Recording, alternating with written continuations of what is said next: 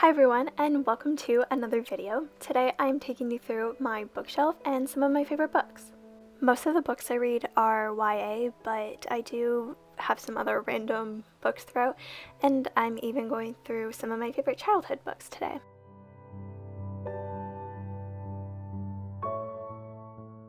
The first shelf has some books I haven't read yet, my old Kobo, some cookbooks, and my old planner. I decided to put this book on a stand just to change it up, but this one I just picked up at Chapters. It's Pièce de Manque. I haven't read it yet, but I was looking for a French one and the cover caught my attention. Next is my Hunger Games series. I've seen the movies, but I haven't read the books, so I recently picked these up at my local used bookstore for about $6, I think. Even though these were bought used, the books are in perfect condition, so they were probably only read once.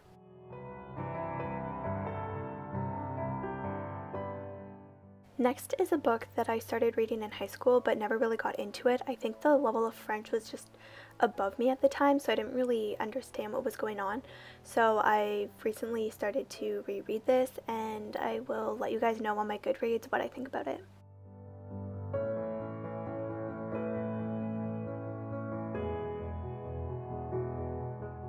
The next couple books I picked up at the same used bookstore as I previously mentioned. I haven't read either of them yet, but they sounded interesting, and they were only like about $5 each, I believe, so I figured it was worth a shot. Next is my most used cookbook ever, and that is Liv B's Vegan on a Budget. She is a YouTuber from Nova Scotia, and even though I'm not vegan, her recipes are really good and they're super cheap and easy to make. Also, she's a fellow Canadian, so I can always find any products or ingredients that she talks about at my own grocery store. Next is a cookbook I got for Christmas in 2012, and that is Baking with the Cake Boss. I really like this one for specialty desserts and pastries. You can see all of the pages I have flagged and go back to frequently. Now we have my next shelf, which houses some of my all-time favorite series. I recently got rid of a bunch of books, so what's left truly are my favorites.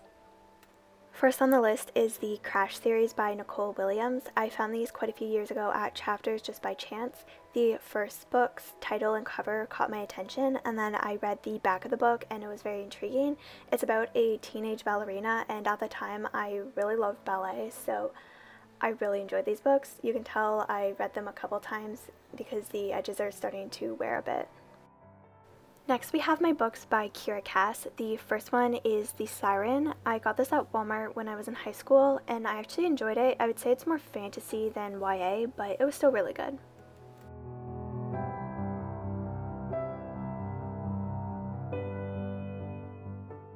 Next we have the Selection series. So here are the first three books, which I consider to be the original trilogy because they all follow the same main character.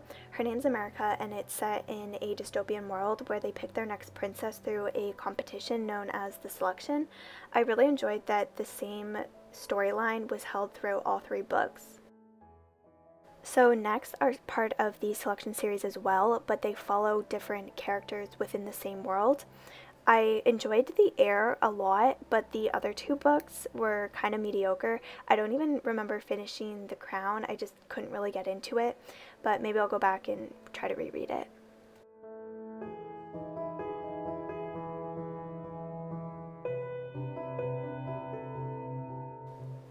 Next we get to talk about my most favorite series that I've ever read, and that is I'd Tell You I Love You But Then I'd Have to Kill You. I started reading this series when I was in grade 5, and I even pre-ordered the last 3 books and read them with a hardcover, which says a lot considering I absolutely despise hardcovers. This series follows Cami Morgan and her time at the Gallagher Academy for Exceptional Young Women, which is essentially a spy school. A couple of the books have a bit of a love interest, but the overarching themes are not your usual high school growing up books. They are quite unique and very adventurous. I've read these books many times and have recently started rereading them yet again. They are super chill reads and good for a wide range of ages. As I mentioned, I originally read these books in grade 5 and I am now 21 and I'm rereading them. When I was putting these books away, I found one of my old bookmarks that I used to love because they had point shoes on it, and like I mentioned previously, I used to really be into ballet.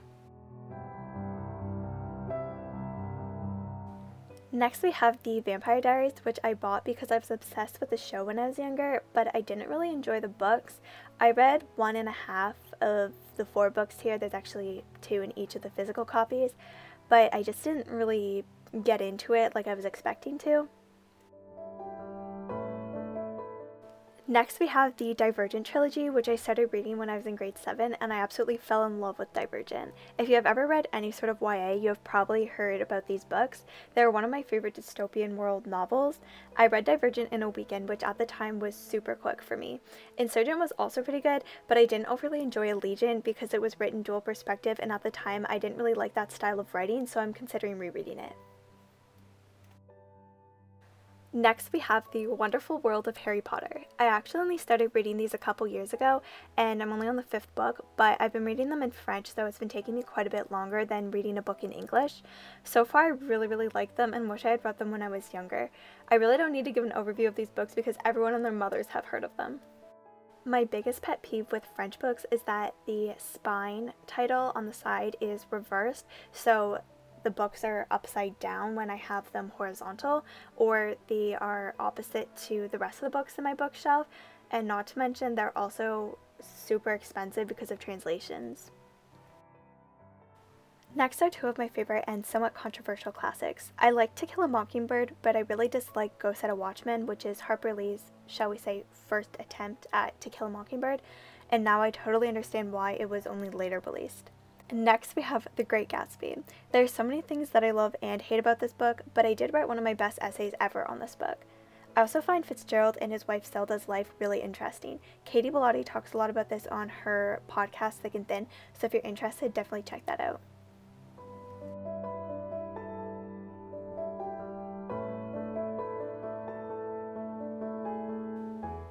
Next we have All the Right Places by Jennifer Niven. I was recommended this book by one of my friends a couple years ago, and I'm so glad she told me about it because I really enjoyed it.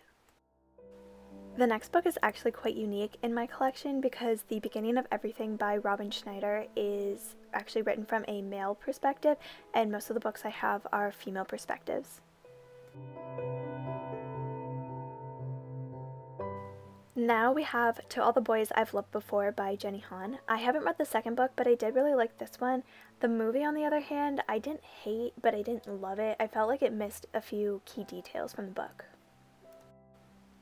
The Fault in Our Stars by John Green. What a classic. I read this book back in 2014 when it first came out, well before the hype of the movie, so in a way it kind of holds a special place in my heart. Next we have Juliet by Anne Fortier. This is actually my cousin's book, so I should probably get that back to her, but it's about a young girl, Juliet, who goes on an adventure of self-discovery and in search of answers about her family.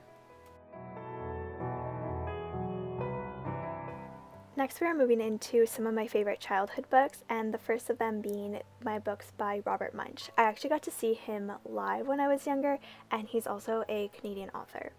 It's really cool because each of the books he writes are about a different child that he's met, and each of them are dedicated to the child that inspired him for that story. Some of his best ones are Smelly Socks, Alligator Baby, and Ribbon Rescue. I was actually Ribbon Girl for Halloween one year too. Next we have my Tinkerbell and the Neverland Fairies books. I used to love Tinkerbell when I was younger, and she's definitely my favorite Disney character. More recently, as in the past couple years, my cousin made a Tinkerbell inspired tutu that I actually got to model for her.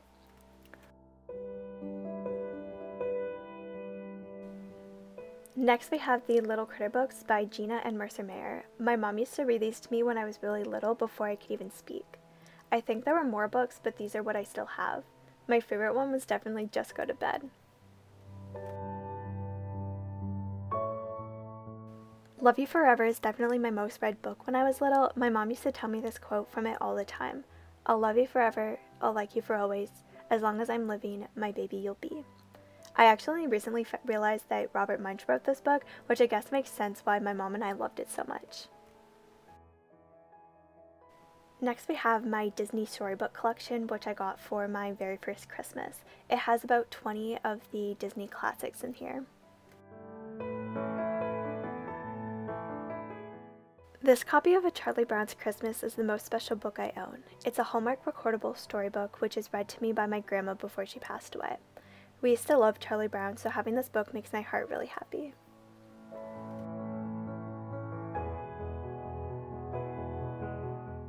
Here we have the entire Junie B. Jones series by Barbara Park. Some are in French, some are in English, but I do own every book.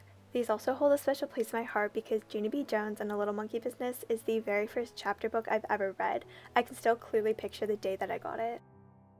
The Kissing Hand by Audrey Penn is another book my mom read to me often. I believe I got this when I was in kindergarten. A Pocket Full of Kisses is like a sequel to this book. Dr. Seuss may be crazy and hate children, but his books were great. I mean, who didn't like One Fish, Two Fish, Red Fish, Blue Fish, or The Cat in the Hat? But my personal favorite was Green Eggs and Ham. One of my cousins actually used to call me Sam because of this book. And here's an overview of my bookshelf. I used to have books in front of books and even stacked on other shelves in my room, but I recently got rid of a bunch, so what is left are either books that I have yet to read or my personal favorites. I also have some other things stored on here like electronics and some school stuff.